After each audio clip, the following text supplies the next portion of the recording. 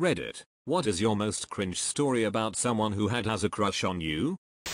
When I was in high school, I was in Spanish class with a girl who had a crush on me. I loved this class because I had it with a few friends, and the teacher was cool and I made a lot of jokes. I was unpopular until my junior year, so this was all new to me. So, one day, I went to class, and was joking around and Spanishing it all up like I typically did. Then this girl who I had talked to but wasn't really friends with, had a note passed to me. She sat across the room, so like a dozen people were involved in passing this note to me. I opened the folded paper and read, "Are you going to see the new Star Wars movie?" I had seen the old ones, but wasn't really interested in them that much. I've rewatched them since then and love them. But at this point I didn't like the movies, so I said, no. And gave her a look like she was stupid for even asking me such a ridiculous question. Everyone looked at her and apparently knew what was going on. She kinda slumped down in her chair and said, "Never mind," really sheepishly. It wasn't until after college that I figured out that she was trying to ask me out on a date, and I rejected her in front of the entire class. I feel horrible now. I totally would have gone with her. She was pretty cool. Ladies, you have to spoon feed us when you're interested. TLDR, Leia, I love you. Han, I didn't know. Was walking with an ex through a park.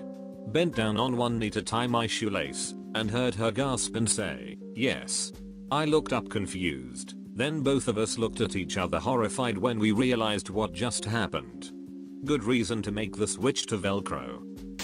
In year 8, before the time of texting, a boy who liked me gave a girl on my bus a letter for me.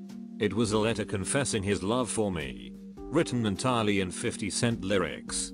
The closing line being, "I love ya like a fat kid love cake, you know my style, I'll say anything to make ya smile." Close friend tells me she has had very strong feelings for me for the past 3 years.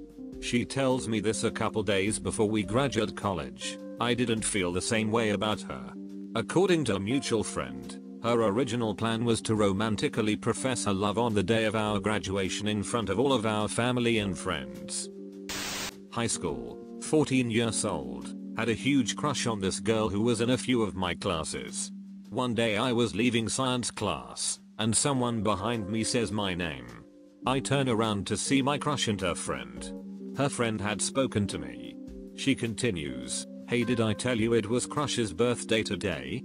I look at her, look at Crush, who looks nervous, and I think 3 things. 1. I've never spoken to you before. Of course you didn't tell me it's her birthday. 2. Hey, it's my birthday in a few days. 3. Oh my god. Crush is right there looking at me. I quickly say, no. Turn on my heel and leave. Only realized a couple weeks later she was probably going to invite me to a party or something. Everyone I've told this story to confirms that suspicion. TLDR, girl I liked all through high school probably liked me too. I once wrote a love poem about the girl I liked. Apparently, the complexities of the human brain, unraveled by your long blonde mane, is not a line that attracts women. I don't know if I'm more embarrassed by the rejection or the awful poetry. My work started using a program that began hiring ex-cons. One of the guys hired through this program started showing interest in me. I wasn't attracted to him at all, and made it clear to him, repeatedly. Long story short, he got fired 3 months later, but kept coming around the store to visit his friends. I go out to my car to read during lunch like normal, and there's a creepy metal and mesh flower on my windshield. I look around the parking lot to see who could have left it, and see no one. I throw it into a grassy area and forget about it. I read through my lunch hour and go inside, and no sooner than I clock in, I hear a page that I have a phone call. It's him. All he says is, "You look so pretty when you're eating." I hung up immediately and told the manager. He kept doing more things that escalated the creepiness. I ended up getting an emergency restraining order against him when I found out he added me as an emergency contact with his parole officer. I didn't even know him. A girl tried to kiss me, and I wouldn't let her. She kept asking why, and I eventually had to tell her the real reason was that she looked like my Spanish teacher, and it freaked me out a bit. She got pissed off, tried to storm off, and walked smack bang into a lamppost, pretty much knocked herself clean out. I also had a girl tell me she went bulimic for me, as if that was going to win me around. Went to a guy's house to do a project in high school. It involved the internet, and while he sat next to me I tried to navigate to Google. Unfortunately, the address bar autofilled and took me to his last Google search, page 2 of results for my name. Every link had been clicked. We both just sat in silence.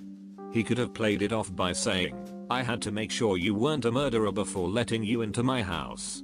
He would have still been creepy, but you'd be the suspected murderer. I like this girl. Good start, right? We'll call her Jenny. So, we were in high school, and I knew that she had a thing for me. I had a thing for her too. She's pretty hot, but problem was, her ex-boyfriend was my best friend. We'll call him Jimmy. So, she used to date Jimmy, and I mean bro code, so no can do. So I ignore it, but guess what should happen? Jimmy ends up telling me one day that he asked my ex, with whom I was hung up over for roughly 3 years, before finally getting over. We'll call her Janice. On a date. Not being the type of guy to pick fights, I gritted my teeth and said, "Hey, good for you, man." Well, I was kind of miserable about them, but the side effect was that me and Jenny started talking a lot more. A lot more. Like we'd give each other long, definitely, more than friends hugs, every time we saw each other, and all the usual high school flirtation strategies.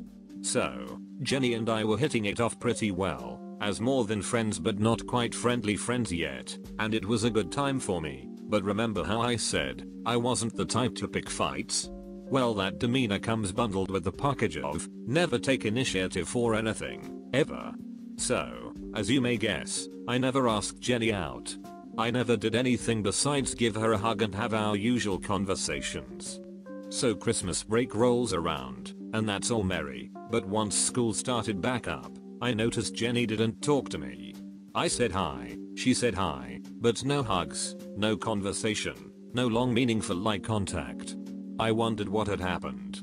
Well, actually I had figured it out pretty quick. It's what happened to every single girl I got even kinda involved with in high school. I pushed them away because they thought I wasn't interested in them. Like I said, I never took initiative. So Jenny is platonic status towards me now, and since I never stand up and fix problems, I let this situation fester and get worse, until the point where we never even made eye contact anymore. Well, that's good and all, but problem was, I still carried my feelings for her.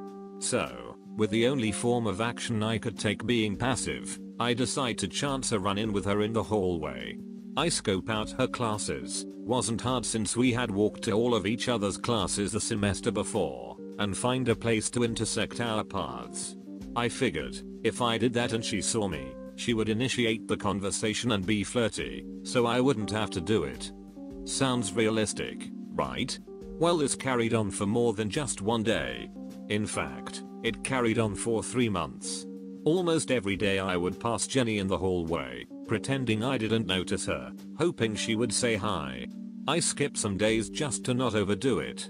It became so bad that sometimes I actually ended up waiting an hour and a half after school, and would make up an excuse to be there for when she got out of her musical rehearsal.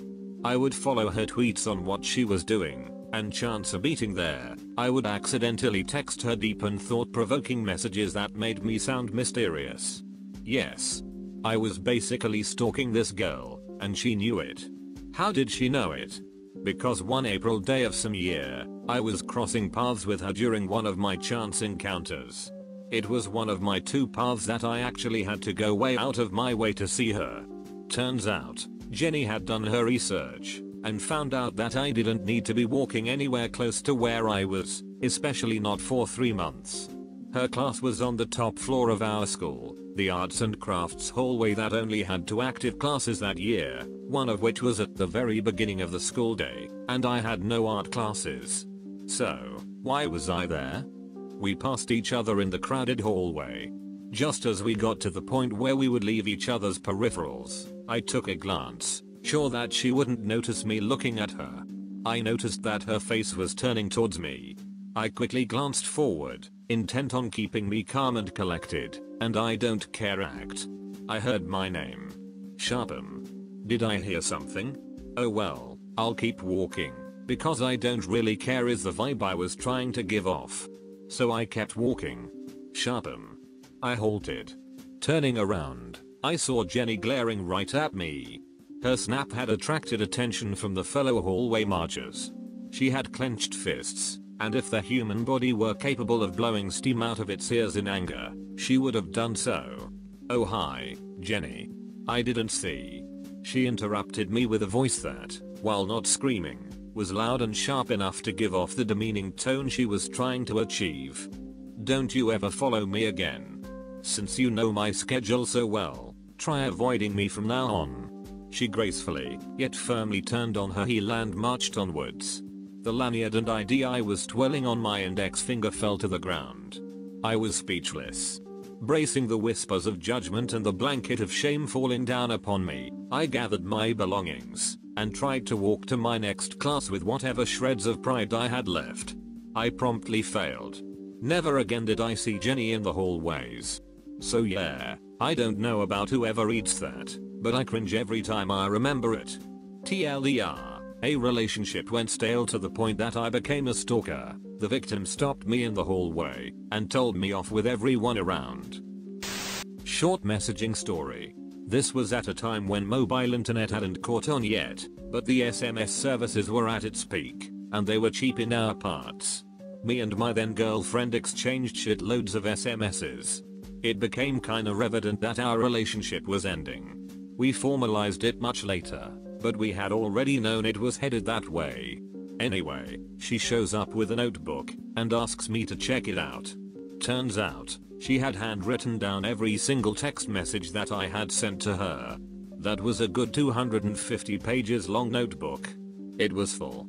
I wasn't sure how to react, so I jokingly said something along the lines of, "This is weird. Are you going to use this as evidence in some way?"